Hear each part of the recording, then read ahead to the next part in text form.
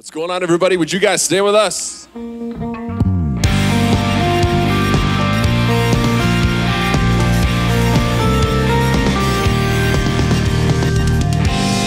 Light is born in a moment as your voice is heard. Mercy wakes with the sunrise. Glory fills the earth.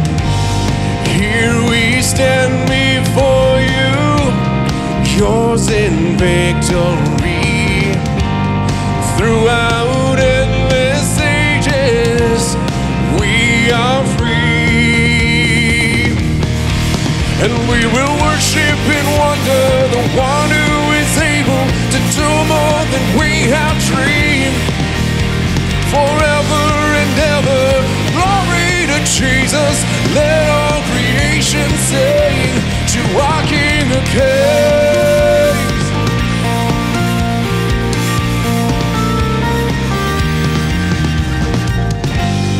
God from everlasting, God before all things, and to life eternal, Jesus Christ you reign.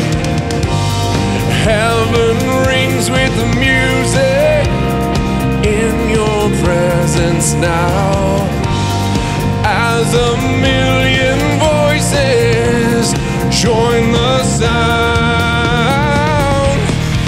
And we will worship and wonder the one who is able to do more than we have dreamed. Forever and ever, glory to Jesus. Let all creation sing. And we will worship and wonder the one who is able to do more than we have dreamed. Forever and ever, glory to Jesus. Let all creation sing to our King of Kings.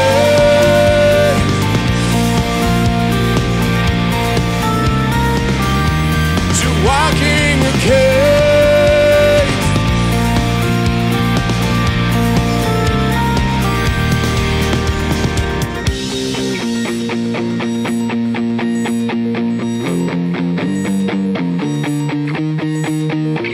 Let every hand be lifted high before the one who gave his life.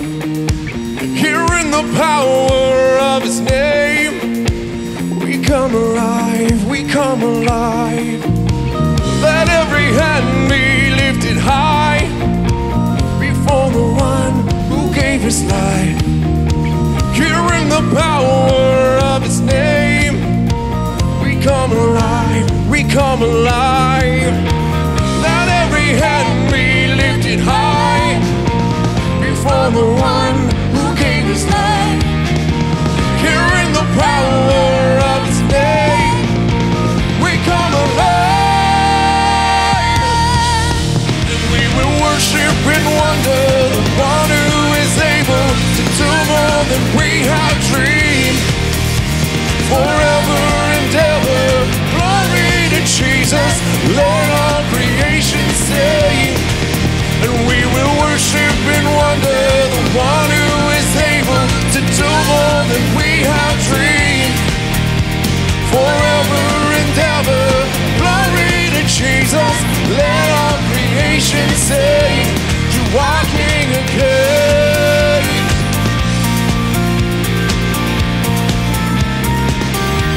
To our King of Kings.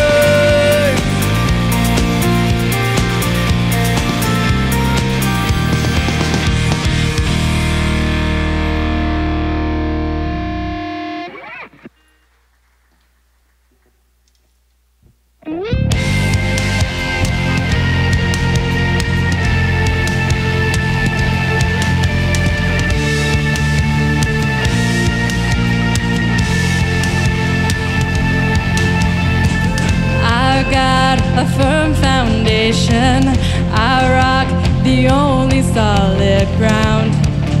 As nations rise and fall, kingdoms so strong now shaken, we trust forever in your name. name of Jesus.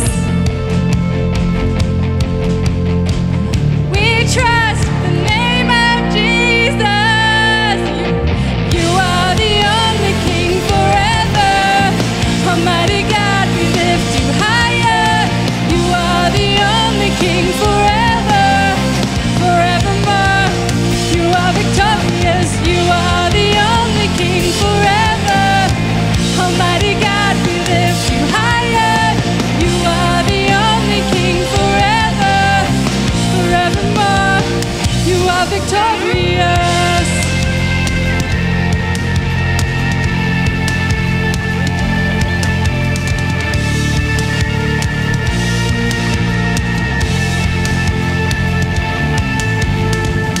Unmatched in all your wisdom, in love and justice you will reign, and every knee will bow. We bring our expectation, our hope is anchored in your name, the name of Jesus.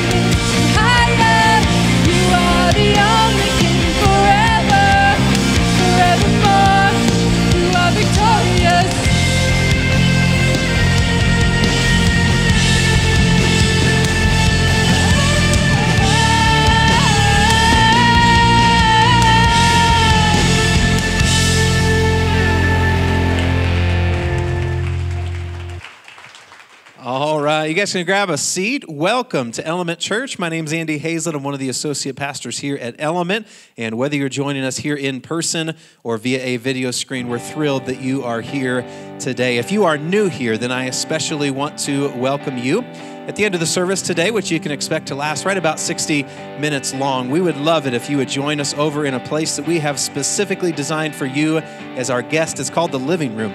The living room is right through these doors over here. It's across the lobby. And after the service, there will be some volunteers over there that would love to meet you quickly, answer your questions, give you some information about the church. And we have a free gift that we would love to give you as well. It's just our way of saying welcome to Element Church, and we're grateful to have you here today. Well, everything that we are able to accomplish as a church happens in part because of your great generosity as a church. If you're new today, please don't feel obligated to give. But if you're interested in giving, you can give today digitally by downloading the PushPay app and following the instructions on your mobile device. You can also give in person through cash or check by utilizing one of the giving boxes located throughout the facility.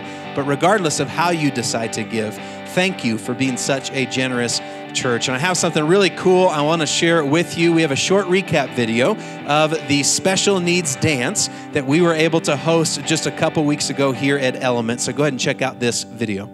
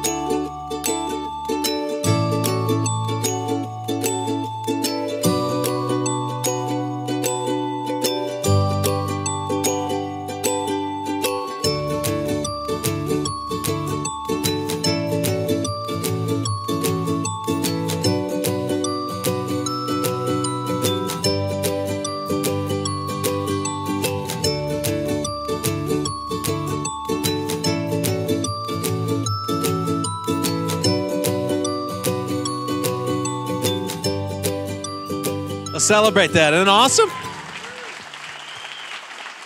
And that's awesome. And that would not be possible without your generosity. So thank you for being such a generous church. And thank you also to the 139 volunteers that made that event possible as well.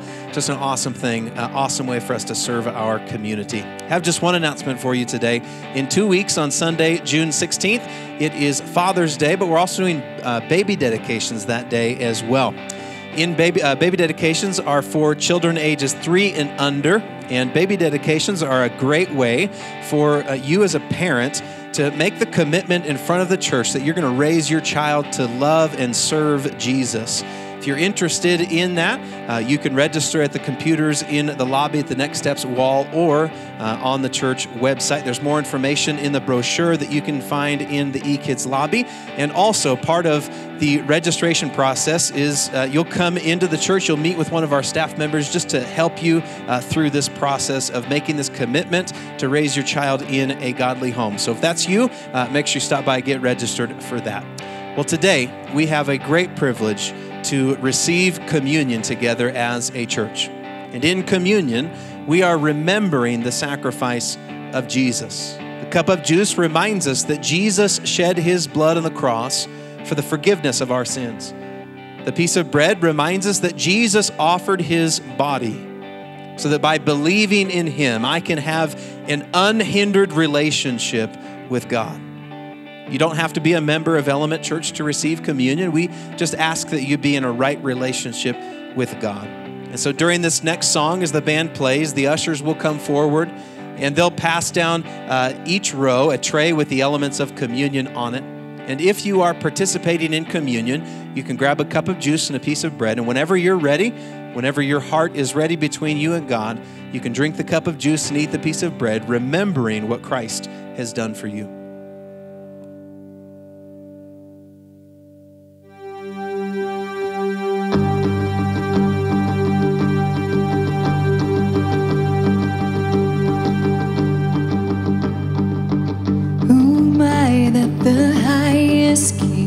Would welcome me. I was lost, but he brought me. Know his love for me. Oh, his love for me. When the sun sets free, oh, it's free indeed. I'm a child of God. Yes,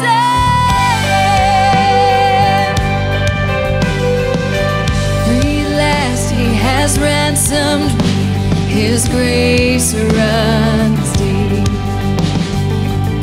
While I was a slave to sin, Jesus died for me. Yes, he died for me. When the sun sets free, oh, it's free indeed. I'm a child.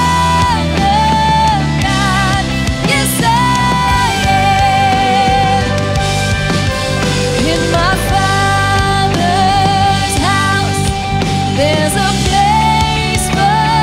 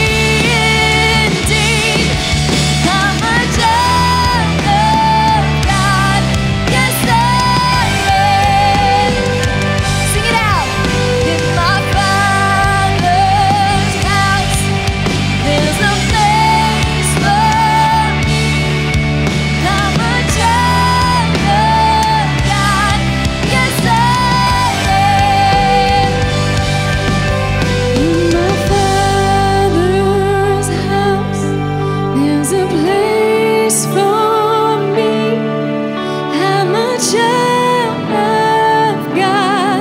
Yes, I am.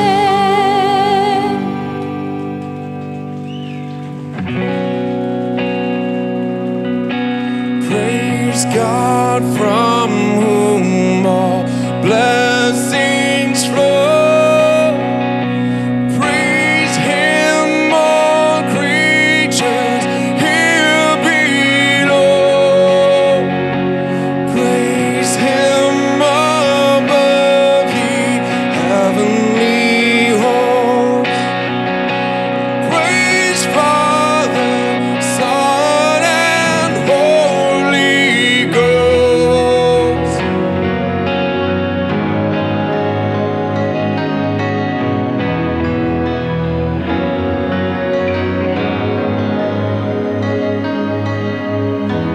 Father, Creator, you hold our hearts together. There's no one higher than you. Redeemer, Defender, our great and mighty Savior. There's no one higher than you.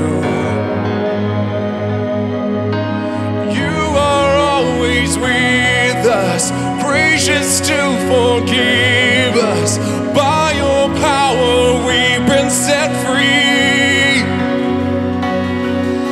And Lord, we stand amazed in your presence, astounded by your mercy and love. Our hands are lifted high in surrender. Your grace for me is always enough. Sing it out. There is no one higher than our God. There is no one greater than you. Let my life forever praise the glory of your name. There is no one higher than you.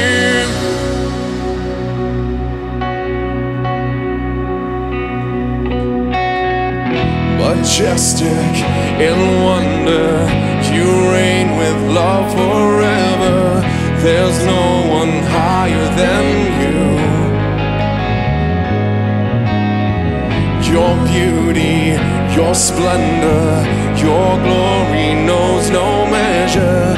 There's no one higher than you. You are always with us, gracious to forgive us. By your power we've been set free.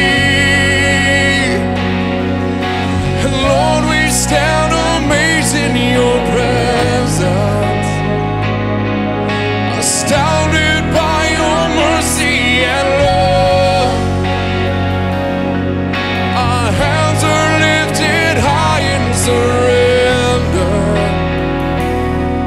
Your praise for me is always enough. Sing it out. There is no one higher than our God. There is no one greater than you. Let my life forever praise the glory of your name. There is no one higher than you.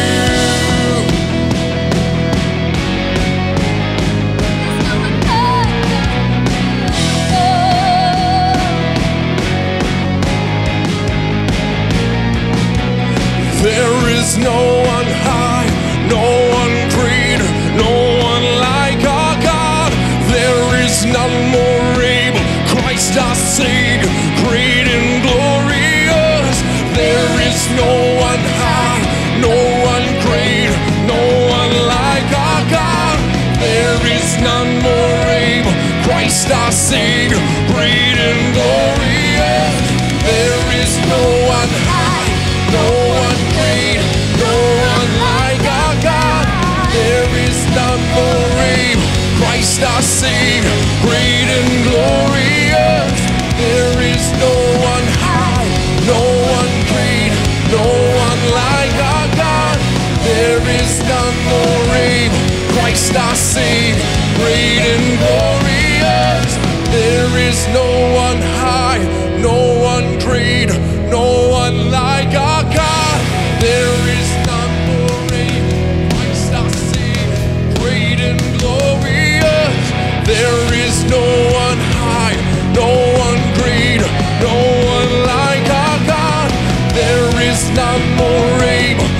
Christ our Savior, great and glorious. Lord, we stand amazed in your presence,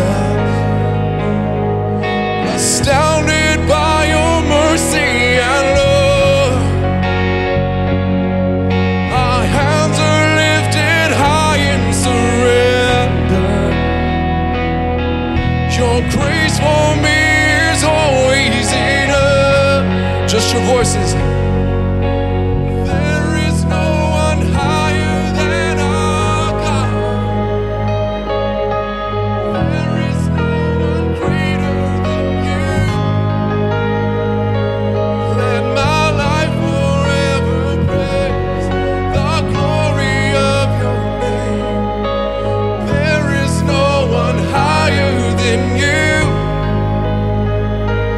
No, there is no one higher than you.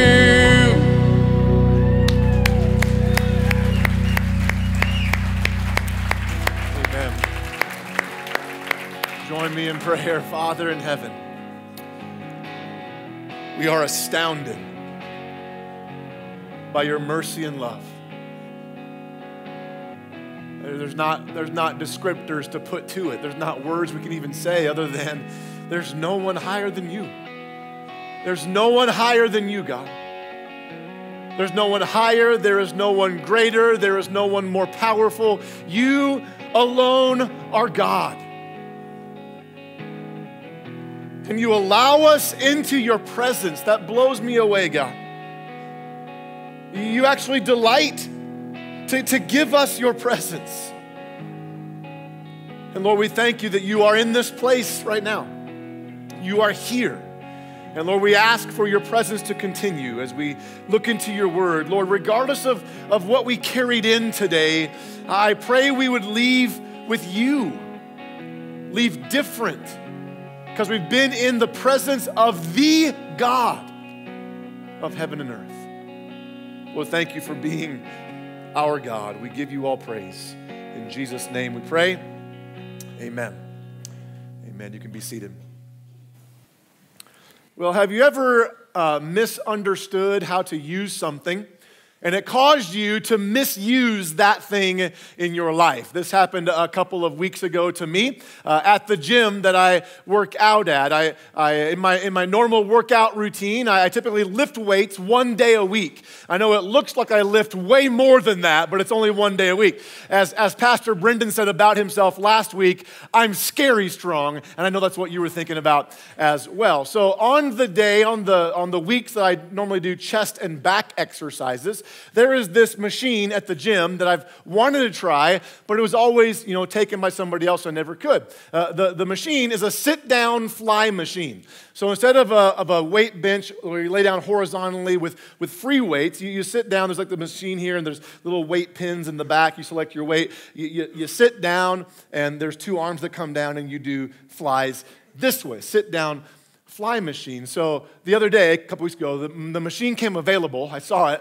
So I was like, okay, now's my chance. So I go walking over there like I own the place. I select a weight that I thought was appropriate for my very first time ever using the sit-down fly machine.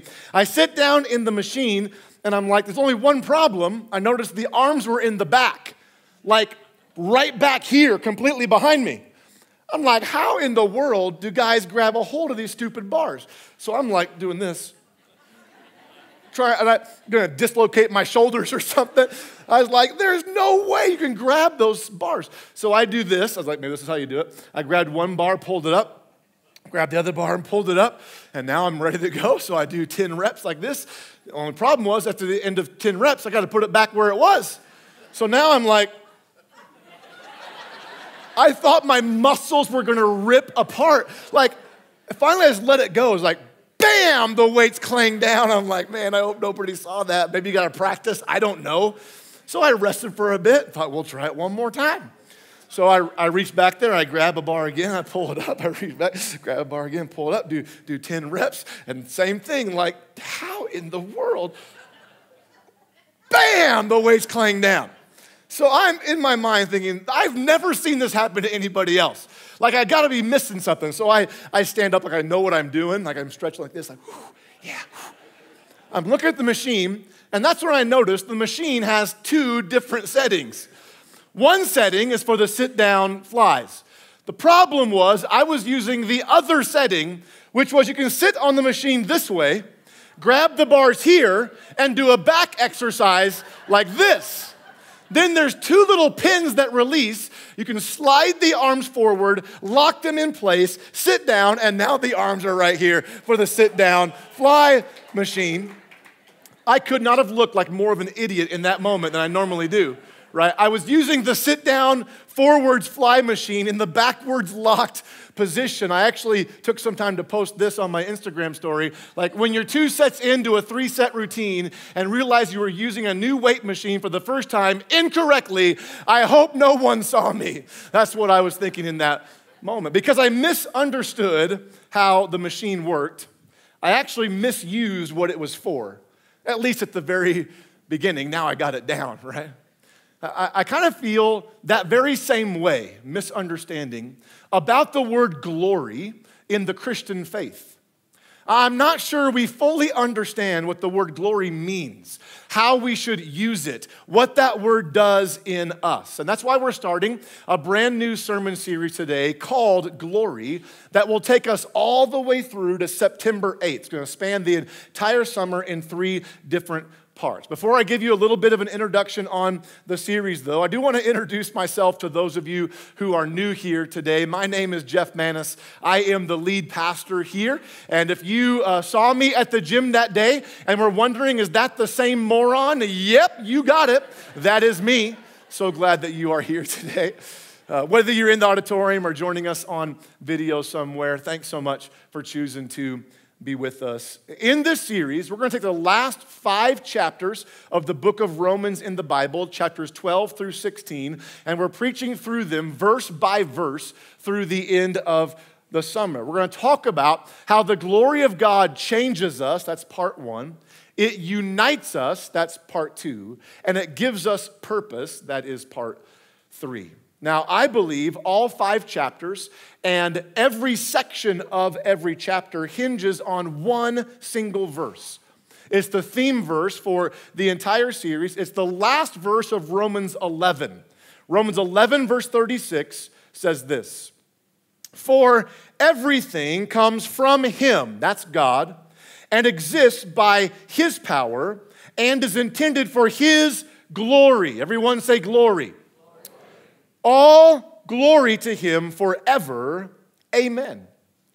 Now, the word glory in Romans 11:36, when it was originally written in the Greek language, comes from the Greek word doxa. That word doxa means honor, renown, glory, a divine quality, the unspoken manifestation of God. It means splendor.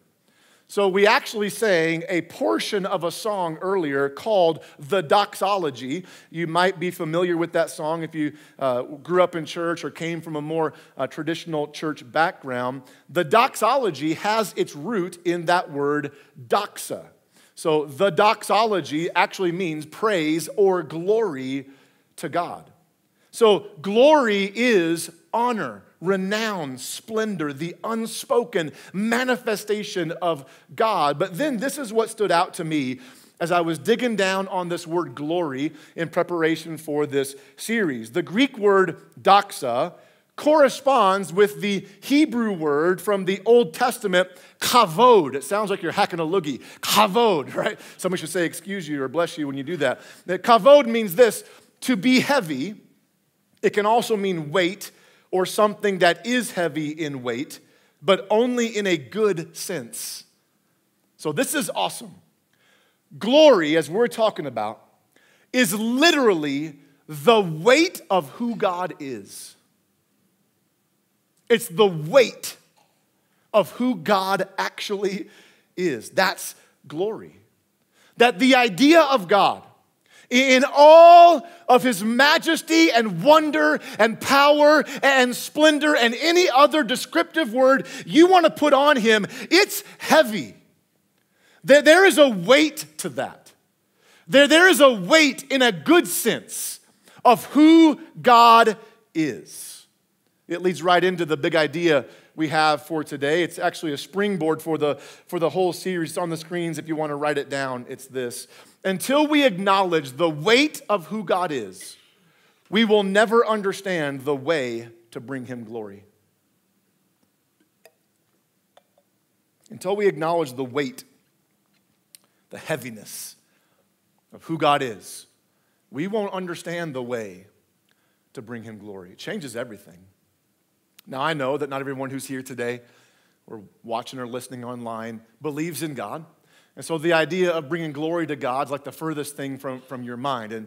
And while we will love you, we'll welcome you here, whether you ever believe what we believe or not, I actually think today, you couldn't have picked a better Sunday to come than today, because at the very least, you are going to see today not proof that I can't prove God. You won't see proof that there is a God, but you're going to see a picture of the God that we do believe in as followers of Jesus and why we believe he deserves our glory.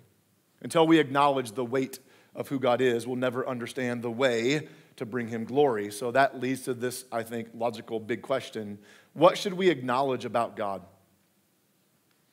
If acknowledging the weight leads to the way to bring him glory, what should we acknowledge then about God? And we're going to see a couple of things here in Romans 11, 33 through 36. And then starting next Sunday, we'll be in chapters 12 through 16 for the rest of the way. Romans is in the New Testament portion of the Bible. It was written by a man named Paul. We call him the Apostle Paul.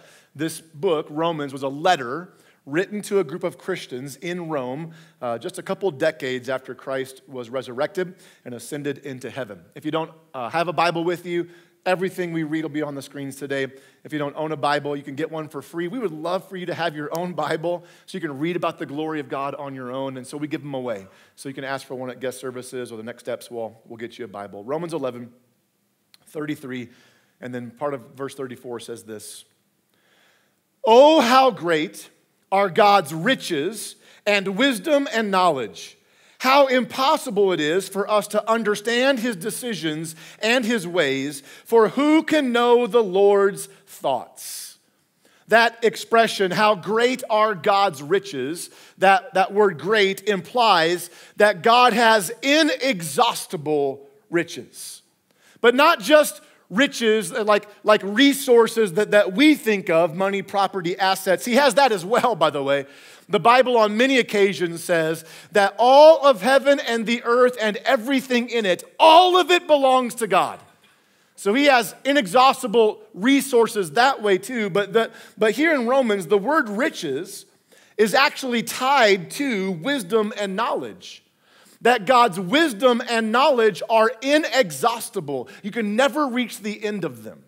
So it actually could read in a more simple way, oh, how great are God's riches of wisdom and knowledge. They are inexhaustible. You can never reach the end. So until we acknowledge the weight of who God is, we'll never understand the way to bring him glory. What should we acknowledge about God? Number one thing I see is this. His wisdom has no limits. His wisdom, or his knowledge, has no limits. Remember back when you were a kid and it seemed like your dad or your grandpa or whatever that male role model was for you, like they knew the answer to everything. That's what it seems like when you're a kid, right? Like you're driving down the road and you ask your dad about how that building was made or something about nature or sports or a car. It seemed like no matter where you went, like your dad, your grandpa, whatever, they knew everything until you were a teenager, and then you knew everything. Can I get a witness up in here from parents of teens in the room? We'll all commiserate together. When you were a kid, it seemed like your dad, your grandpa, like they knew everything except anything about women. But I digress. They knew everything, right? They knew everything. With God, though, it's not like it seems like he knows everything. He knows everything. His wisdom has no limits. His knowledge is inexhaustible. You can't even reach the end of it. Isaiah 55, verses 8 and 9, God says this through Isaiah about himself. My thoughts are nothing like your thoughts, says the Lord, and my ways are far beyond anything you could imagine. For just as the heavens are higher than the earth, so my ways are higher than your ways, and my thoughts are higher than your thoughts. They are inexhaustible. Can't reach them. But it's not just the fact that his wisdom has no limits, like it will never run out, like it's inexhaustible. That's true. But it's also a layer deeper that his wisdom has no limits, meaning there is nothing God's wisdom can't do. It is all powerful. There's an old song we learned growing up in Sunday school. You might know it. If you do, you can help me out. My God is so big, so strong and so mighty, there's nothing my God cannot do. Yes, I had one clap in this service. There's 2 claps at the end of it. That's awesome. I don't know if anyone in the video service clapped, but there's one poor soul in this room who was with me. Somebody's thinking, I was told this place was weird, and now we just proved it. But God's wisdom is all powerful. Here's what I mean. Proverbs 3:19 and 20. By wisdom, the Lord founded the earth. By understanding, he created the heavens. By his knowledge, the deep fountains of the earth burst forth, and the dew settles beneath the night sky. So, it was the wisdom of God that created the heavens and the earth. Hello. No wonder we are told in Proverbs that wisdom's more valuable than silver and gold. Nothing you desire can compare with wisdom. We are told to get wisdom. Though it cost all you have, get understanding, it says. So when we acknowledge that the wisdom of God knows no limits, it will never be exhausted. There's nothing God's wisdom cannot do. When we acknowledge that weighty part about God, we will begin to understand why and the way to bring him glory. And how do we do that? By seeking his wisdom and committing ourselves to live in it. That's the way we bring God glory, based on his inexhaustible riches of wisdom. Did you know that you can just ask for wisdom and God said he'd give it to you? James 1 verse 5. If you need wisdom, beg and beg and beg, and maybe I'll give you a little crumb. No. If you need wisdom, what? Ask our generous God, and he will give it to you. He will not rebuke you for asking. Anyone need wisdom today? All the parents are like, please, dear Lord Jesus, give me wisdom so I do not murder my own children. Right? But we shouldn't just ask for wisdom. We should also align ourselves to the wisdom of God by reading and applying God's word. Let me tell you this, gang. I'm pretty sure you are not going to gain much wisdom from God apart from being in his word. You're not going to gain wisdom unless you are in his word. That God's wisdom, not all of it, not every single detail of his inexhaustible wisdom, but God's wisdom, what we need to make it through each day, is found in the word of God.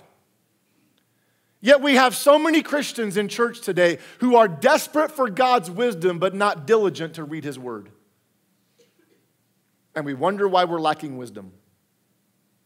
Like literally, the book of Proverbs is called the book of wisdom. Proverbs 1 through 3. These are the Proverbs of Solomon, David's son, king of Israel. Their purpose is to teach people wisdom and discipline, to help them understand the insights of the wise. Their purpose is to teach people to live disciplined and successful lives, to help them do what is right and just and fair. So maybe there's 31 chapters in Proverbs, enough for every day of the month, even the months with 31 days. So maybe you could just start by reading the proverb of the day. Today's June 2nd, read Proverbs 2. Tomorrow, read Proverbs 3. Every day, you'll read a portion of the book of wisdom in the Bible. You can do the YouVersion Bible app, totally free on any device. There are literally hundreds of Bible reading plans on the YouVersion Bible app. My wife and I this year, we are doing together the chronological Bible through the year. So by the end of the year, we'll have read the Bible chronologically together through the end of the year. We have free devotionals for you. Pastor Andy, he has written a devotional on every single book of the Bible. It's called My Bible Journey. We have some of them printed for free.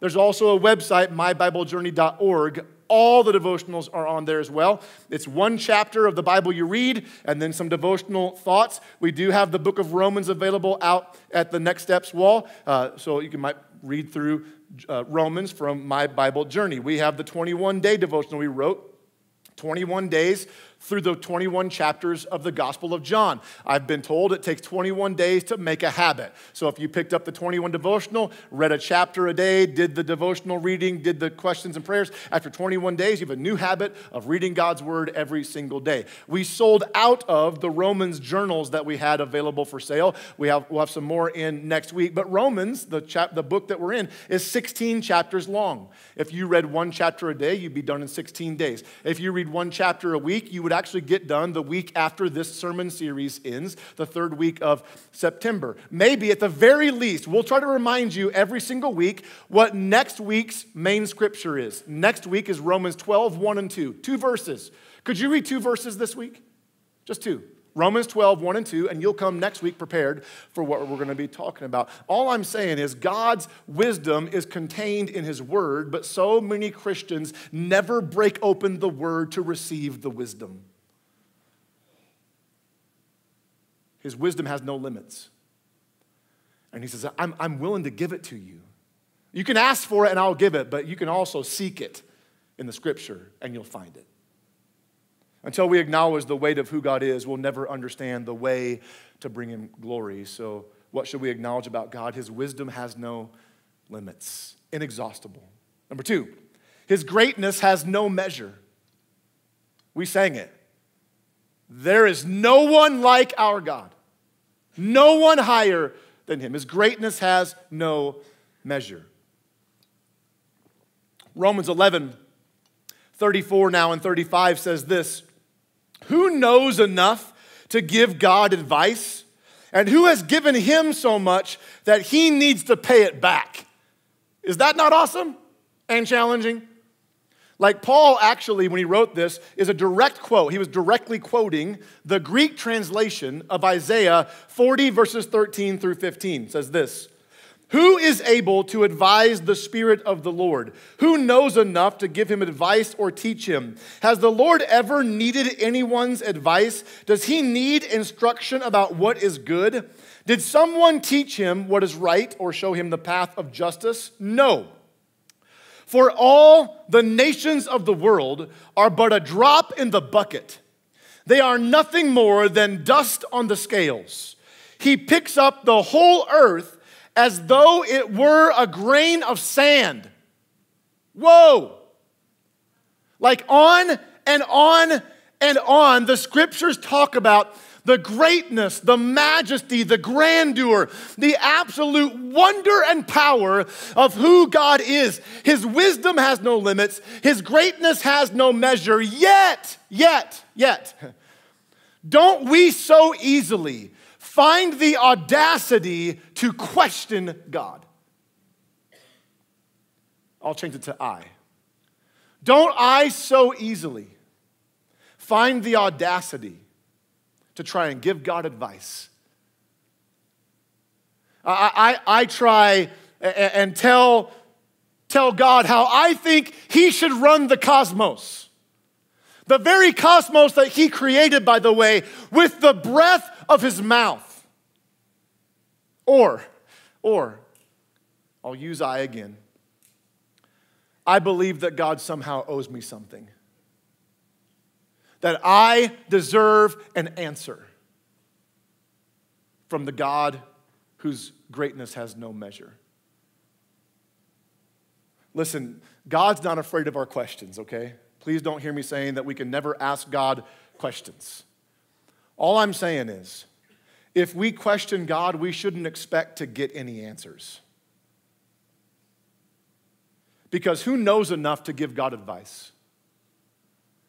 Who's ever given him so much that he needs to pay it back?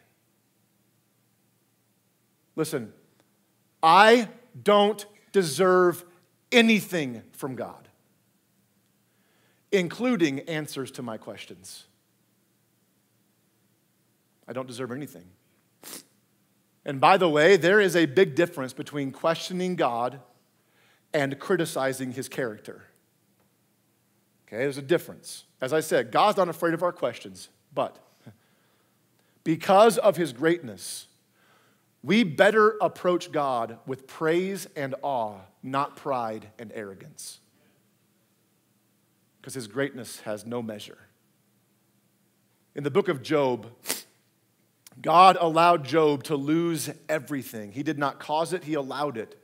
He lost his health, his wealth, every one of his kids. He lost everything. His life was an absolute mess. And as you can imagine, Job wanted answers. In fact, Job demanded some answers from God. And look what God says in response to Job's demands. Job 38, 1 through 3.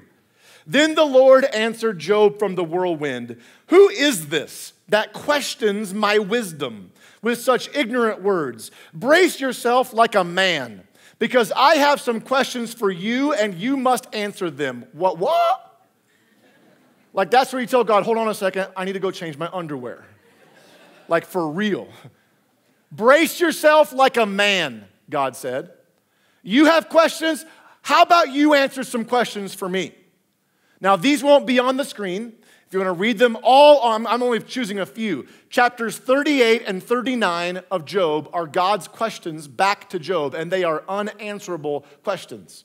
So here's a few. They're not on the screen, but here's a few of the questions God had for Job, and he just wanted to know, can you answer these? Where were you when I laid the foundations of the earth? Tell me if you know so much.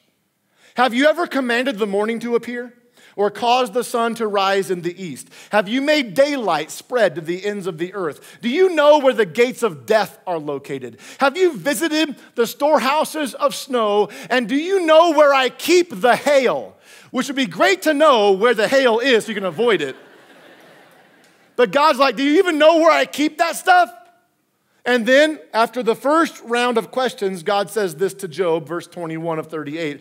But of course you know all this, for you were born before it was all created, and you are so very experienced.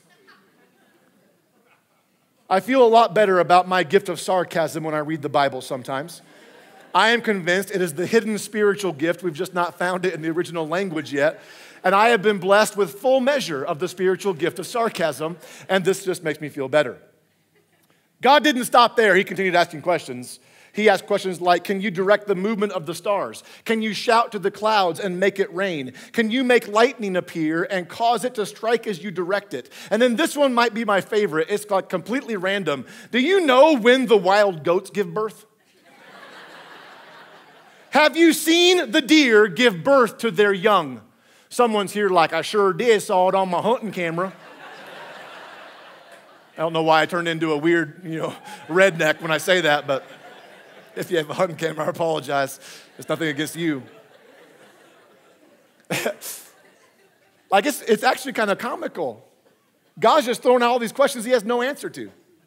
And then after all 2 chapters of this, Job 40, verses 1 through 5. Then the Lord said to Job, do you still want to argue with the Almighty? You are God's critic, but do you have the answers? Then Job replied to the Lord, and this should be our response, I am nothing. I'm nothing. Your greatness knows no measure. Your wisdom has no limits. How could I ever find the answers? I will cover my mouth with my hand. That's some solid advice for a lot of us right there. I have said too much already. I have nothing more to say. God's not afraid of our questions. I'm just not sure we want him to answer them.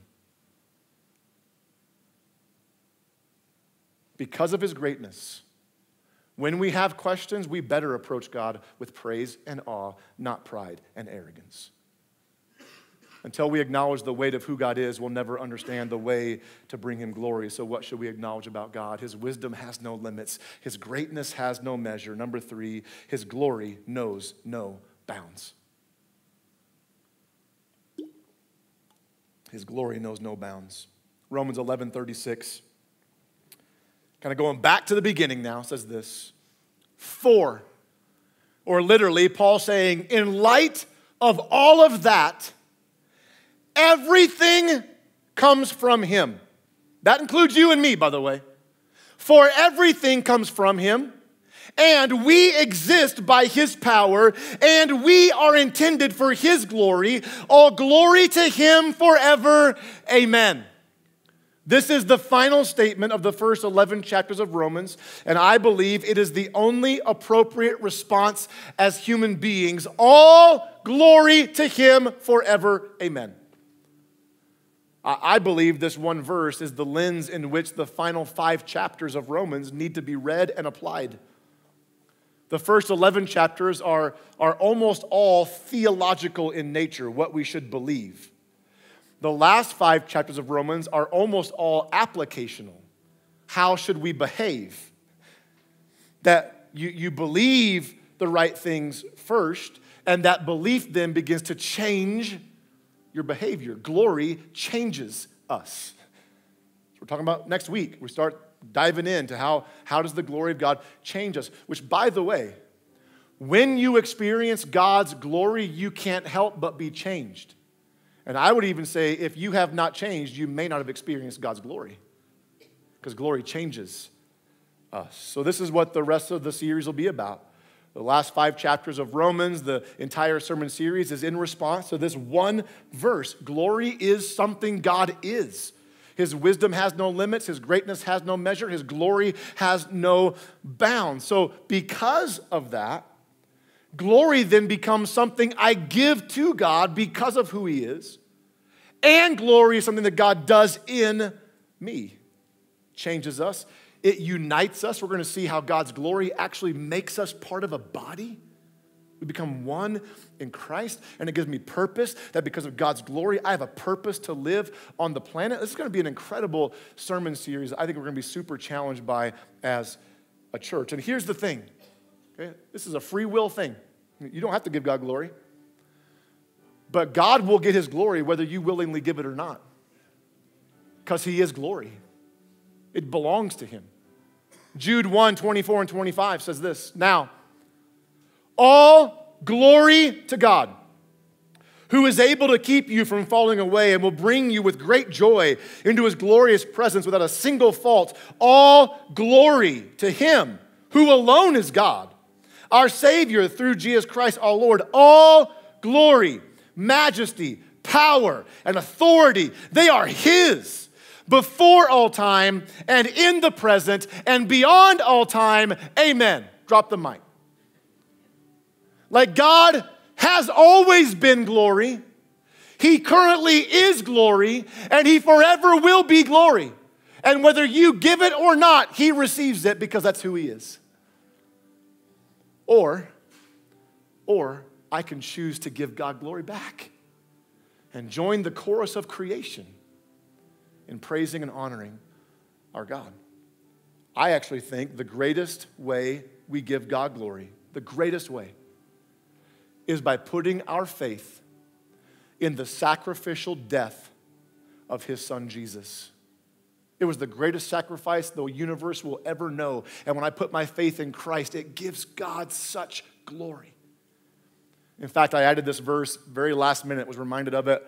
So it's not in the notes if you're following along on YouVersion, but 2 Corinthians 4:15 says this, all of this is for your benefit. And as God's grace reaches more and more people, there will be great thanksgiving, and God will receive more and more glory. As God's grace reaches people, God gets more glory. So grace, glory, grace, glory. And what is grace? It is the free gift of Jesus on our behalf.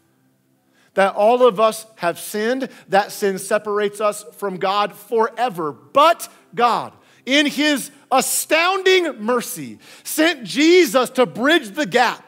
And Jesus paid the price for our sins. He died and rose again and ascended into heaven. And now, by faith in that Jesus, my sins are forgiven, my life is set free, and I will spend eternity in heaven with Jesus forever. And that brings God glory.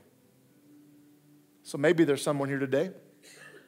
You've never given God glory by putting your faith in him for the forgiveness of your sins. If that's you, I'd love to lead you in a prayer of putting your faith in Jesus.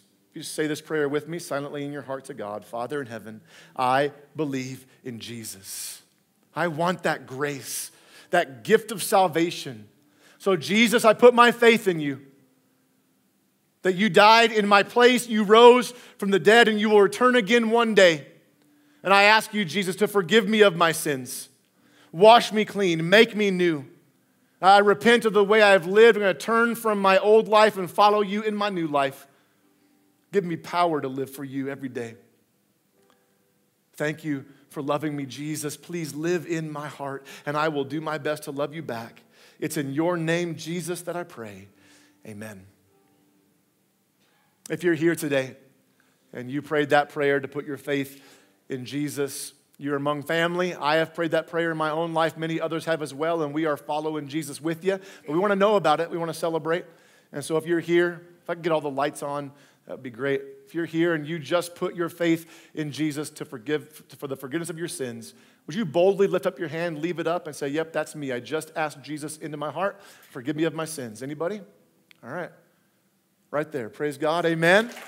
Amen right there. Praise God. Welcome to the family. Anybody else? I want to see you. Anybody else? Amen. Praise God. Praise God. Listen. It's the best decision you'll ever make. It's the hardest one you'll ever live out. And so I would encourage you to pick up one of these devotionals, the 21 devotional, or even the Romans one, and start working your way through the Bible. It is God's next step for you to do that, all right? We'd love to know about it too. We're not going to hound you or anything, but we'd love to just have your information, just mark on your connection card that you put your faith in Christ today, and just drop it off in the boxes or at guest services. The devotions are available out there as well. Let me pray for you real quick, and then remain still. Got a few closing remarks. God, you're so good. Thank you for the new life that's been found today. Lord, that your mercy, as we sang, is astounding. We don't deserve it, but you still give it. And we thank you for that, God. Lord, may we go out from here with a greater acknowledgement of the weight of who you are, and may it help us bring glory to you in Jesus' name. Amen. If you are new, please stop by the living room on your way out. If you need prayer for anything, stop by the purple tent all the way in the back, and a prayer team member will pray for you for whatever's going on in your life. I love you guys so much. We'll pick up in Romans 12, 1 and 2 next week. You are dismissed.